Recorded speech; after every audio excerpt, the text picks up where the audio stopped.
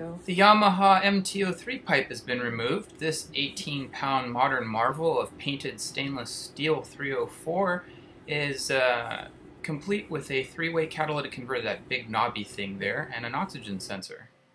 Here I'm weighing 187.1 with the pipe and 168.6 without the pipe. That makes the 18.5 pounds. Here's all the hardware I removed from the exhaust, and that's the toolkit that I used to remove this exhaust and the cowl from underneath the bike. Here we can see the Yamaha MT-03 underneath, this rear bracket for the foot peg and brake. There's the oxygen sensor. There's a special twisting trick for that one. Here's where the pipe route's underneath, and we can see the front where the exhaust exits the engine. And those are the exhaust studs on which the flanges of the exhaust sit. Those copper washers go in those holes. Take a look at what the MT-03 looks like without the exhaust. I taped these into place. Now, in retrospect, I wish I wouldn't have taped them so close. Here, this is an absolutely messy glass fiber project. You have to wear gloves, you have to wear a mask, and you need to wear eye protection. As you unravel the glass fiber from a roll, small pieces of glass fiber rain down all over your tools and work surface. I used 3 different wet wipes in 3 different passes to wipe down the surface.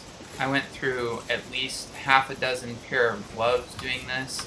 If you sipe your finger past the edge of the glass fiber, it cuts like a knife. The stuff is sharp. Here I had to pinch and fold in order to get past these bends. I'm not sure what the procedure is here. Some people said you're supposed to wet the stuff. I did it dry and then coated it with a conformal silicone. Later in the video.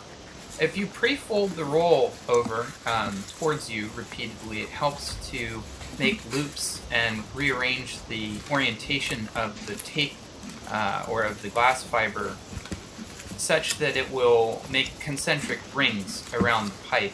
So you'll see that I flip over the roll and I leave enough slack that I can go all the way around the top. And what we're doing here is I started at the top and went down on one side and then back up, and I'm doing the same thing on this side. I'm going to do one level down all the way to the Y and then fold it over once to finish the loop. And you want to snug it. Every time you make a loop, you want to pull it kind of snug and tight.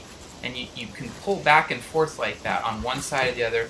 And the idea is a nice snug fit, because this is going to vibrate pretty heavily. You don't want the stuff moving around. So you snug each layer and you pull the tape. You pull it really snug with each layer, and you pull and you push and fold with your fingers, and you just keep tugging, and you tug it till it's nice and snug like this.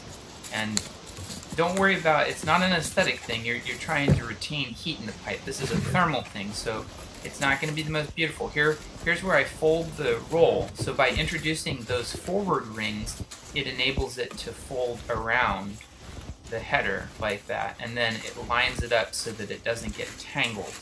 And that's the real trick, is you want to keep rotating that roll and give yourself enough slack. And you see here as you zoom in that the idea here is you're going to pinch inward and then fold over, and that way we can send the roving back up. And there's not a lot of clearance down here on the Yamaha's pipe assembly, so I couldn't do any more than 2 layers. So what we're seeing here is the result of that 2-layer setup on it.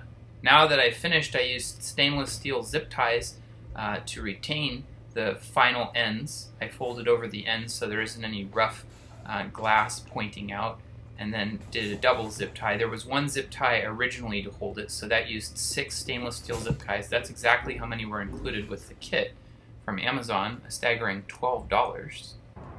Here we can see after I applied 1 layer of conformal silicone coating, and after another layer of high temperature silicone paint, I used the hairdryer, an 1875 watt Revel hairdryer to bake it off. I later used a propane torch, but we'll see that in the next video.